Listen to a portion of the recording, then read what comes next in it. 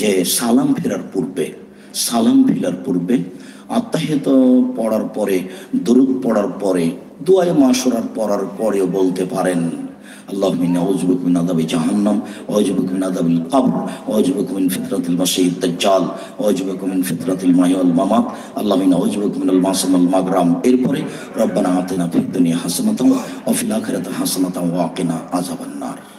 পরামর্শ আরেকটা থাকলো, রব্বির হামহুমা কামা রাব্বায়ানি সগীরা। হে আল্লাহ, আমাদের যারা মারা গেছে তুমি তাদের কবরের শাস্তি মাফ করো। আমরা যারা অসুস্থ তুমি তাদের আরোগ্য দান করো। আমরা যারা বেঁচে আছি তুমি তাদেরকে তোমার রাসূলের পদ্ধতি অনুযায়ী চলার তৌফিক দান করো।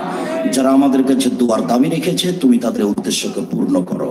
যারা এখানে বিশেষভাবে সহযোগিতা করেছে তুমি তাদের এই সহযোগিতা কবুল করো।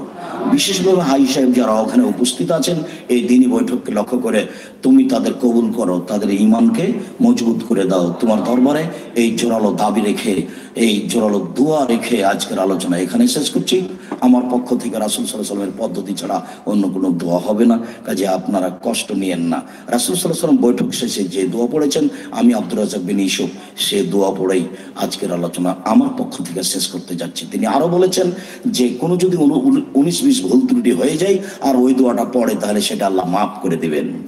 সে আশাই, নবী করিম সাল্লাল্লাহু আলাইহি ওয়াসাল্লামের সুন্নাতের আশাই ক্ষমা হয়ে যাবে আশাই আমার পক্ষ থেকে, সকলের পক্ষ থেকে সে দোয়াটি পড়ছি।